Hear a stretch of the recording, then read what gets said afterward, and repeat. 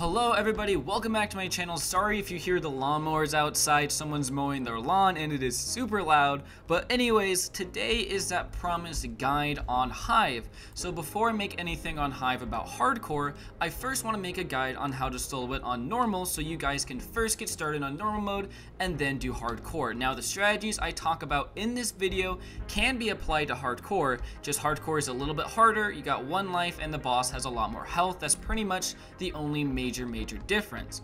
Anyways, before I hop in there, I want to talk about gear I recommend you try to get before trying this on normal. So first off, I have pretty much the best gear you can have in the game at the moment before you do HIVE. That is the Life Bloom Ring, Photosynthesis Armor, Laser Core. I really recommend you have a Photosynthesis Armor, and then the ring and amulet, necklace can be a little bit different, but the Photosynthesis Armor is the main thing you want for soloing this because it is what gives you so much health. And then the runes I recommend for this is mainly Hurricane because Acceleration Divider at 2 seconds is really good. Combo the Acceleration Divider with Havoc and Calamity and you have a fantastic DPS rune. Another fantastic rune for this is going to be Rune of the Holy Light. I typically like to do Heaven Splitter, Piercing Strike with Calamity. Overall, this does a ton of damage. You can also do Havoc, Calamity, Piercing Strike, Havoc, Calamity, Heaven Splitter. There's just a lot of options, but overall Light Rune is also very good.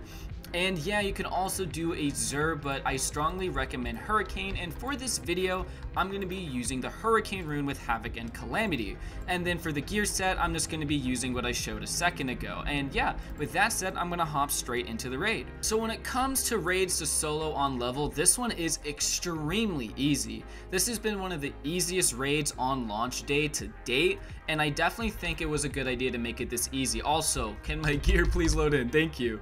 But yes, I made it pretty easy so everybody can solo it right away. So first you have the mob room. I talked about this a little bit in my video on the overview of everything, but essentially the best way to take care of this room is get them all grouped up before you start using Acceleration Divider because it just speeds up the process of killing them a lot. Get them all grouped up in a ball like so, Calamity, Acceleration Divider, then pop Havoc after you use your first Acceleration Divider, because that will be once you've taken a little bit of damage from the mobs. It should take about 3 of them or 4 to kill all. Well, I messed up because my Calamity wasn't up, but still, it doesn't take too long. And then you get put out to this room. Now, on easy or normal, there really is no reason to kill every single egg in here. That just takes way too long. So I recommend what you do is just go straight for the middle and focus on the boss. Now, if you're going to be soloing this thing on hardcore, I recommend you pop all the eggs because it is said to be easier if you do that. Also, since we're mentioning hardcore, I do plan to make a video soloing that either later tonight or tomorrow. Just first, I wanted to make this so everybody can farm it a little bit on normal. Alright, middle egg does have a little bit of health, so you do have to hit it a few times. It can be a little annoying. Come on, egg. I know you want to pop.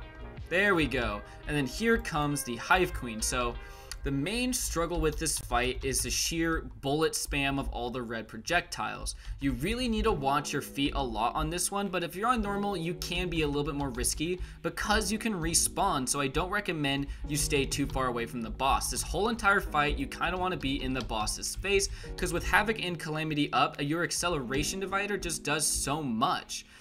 And yeah, with 3 lives, you really can afford to be really risky and keep your health low to get maximum damage bonus out of your Havoc.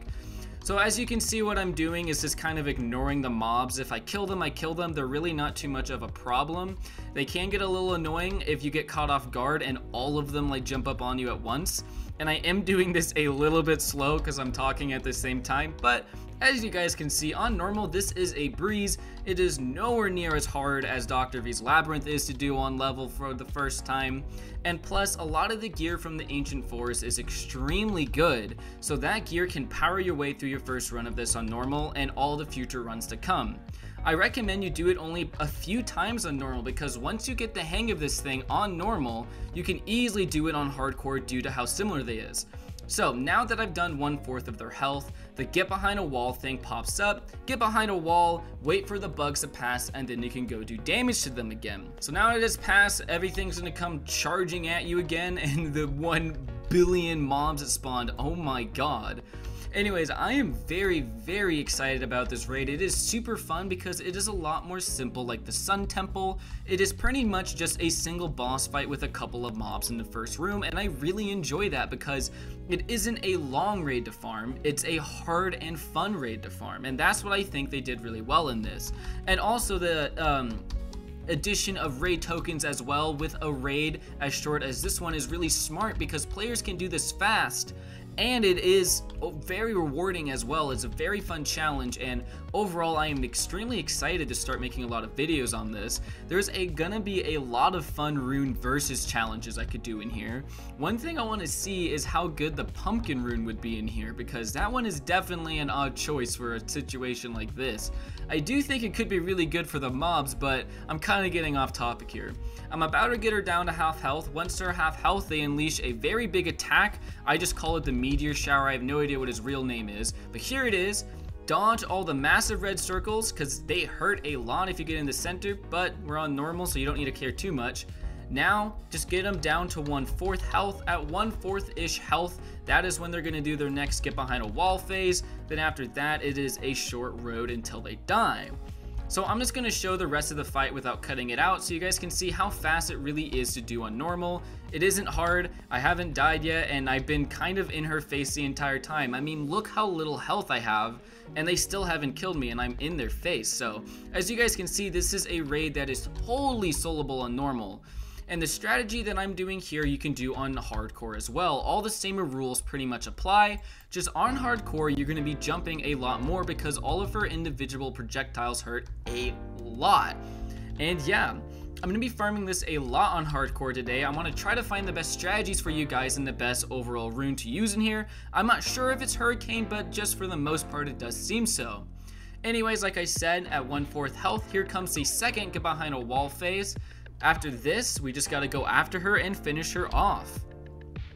So sadly, a lot of the gear that drops on normal isn't as good. Well, I'll say it isn't an improvement. It's about as good as the same gear you get from the Ancient Forest. So if you have all the best gear from Ancient Forest, all the gear on normal from here isn't worth farming too hard. I'd recommend getting good on normal and then jumping straight to hardcore. Now, if you don't have a lot of gear from Ancient Forest, definitely farm this on normal as well until you get a couple gear drops and then hop over to hardcore. But I do think what's going to be good about this raid is it's not going to be like Dr. V's Labyrinth where only 15 people in existence ever have Vince Lightsaber. I definitely see all the top end gear becoming readily available for all the players in the marketplace because this is very farmable, it is fast, and yeah, people are going to be spamming it the next few days. Also, let me know down below if you guys would maybe want me to stream Hive and maybe do a couple Hive runs with you guys. Once I get good with it and once I have the best gear, I can definitely do streams of me carrying you guys through the Hive, and just farming with you would be definitely fun to do. Anyways, there is me defeating it. You don't need to kill all the mobs, you can ignore those. I didn't get any drops, but I did get 4 raid tokens. Raid tokens is something I love. Every time you beat a raid, you get a couple of those. And yeah, that is my short guide on how to do it on normal mode. There really isn't too much to say, and I know this video is short, and that is because it is pretty dang easy to do. I hope this video helps you guys out, and good luck in the raid over the next few days. Bye!